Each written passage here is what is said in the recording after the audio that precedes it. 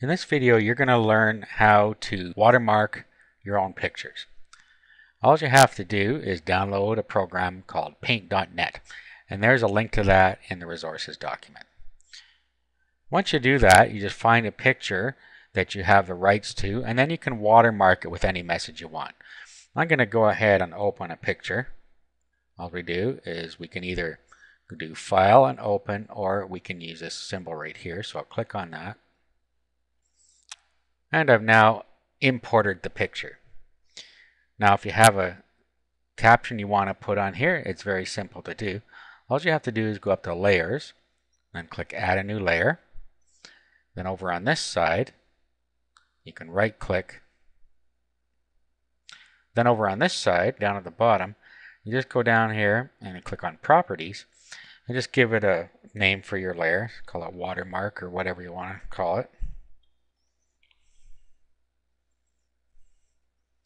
And then all you have to do is come over to your little tools thing over here, pick the text, and then over here are your colors. So you want to pick the color that you want your text to be. And you can use the wheel here just by clicking in the wheel, or you can click More, and then you can set the red, green, blue over here by moving these around, or you can just key in the hex code down here.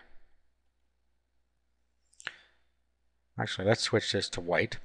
Now all you have to do is set your transparency level, and you can do this right here. And we can make it more transparent by moving it down this way. Okay, so let's click over here, and then let's put our text in here that we want on here.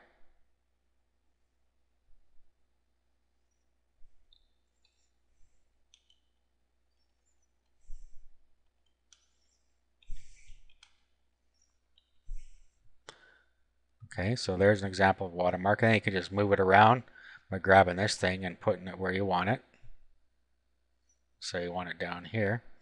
And then you can go back, and then you can move this around, move it back and forth, and you see how it becomes more or less transparent.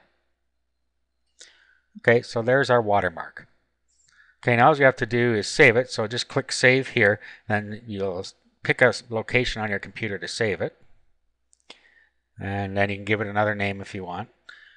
Now, you can either save it as a paint.net and it'll save it as a project file, or you can save it as a picture file right away. And to do that, you're going to have to save it in GIF format. So click there, click Save.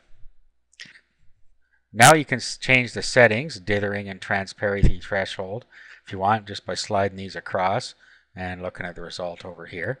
If you're happy the way it is, click OK. Now what it's going to do is it's going to flatten the image. What that means is going to change the two layers that we have now into one layer. So we'll click Flatten, and the picture is now saved. Now if we were to open it up in our browser, here's what it looks like here, and you can detect down here that there's the watermark. So that's how simple it is to put a simple watermark on your own images.